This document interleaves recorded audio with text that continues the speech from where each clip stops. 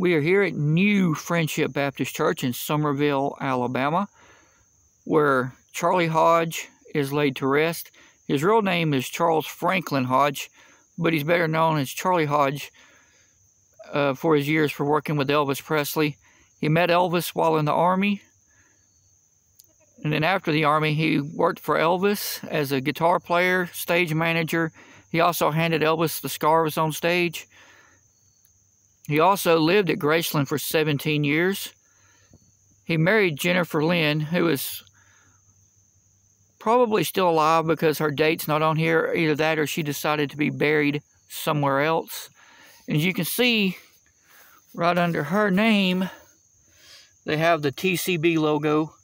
I figured that I had it under Charlie's because he was the one that worked for Elvis and all that, but, you know, the family decided to put it there.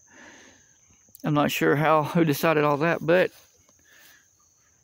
got a little gold coin here. Gonna lay on the grave of Charlie Hodge, pay respects. Charlie also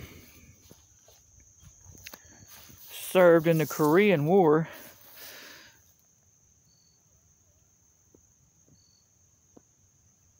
And they got a plaque down here commemorating that. And if you come and want to visit Charlie Hodge's grave,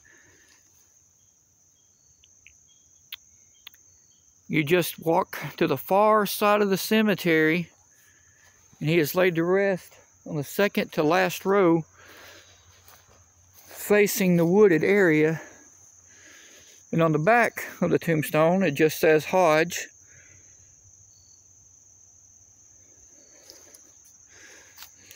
It's been told that Charlie was one of Elvis's closest friends.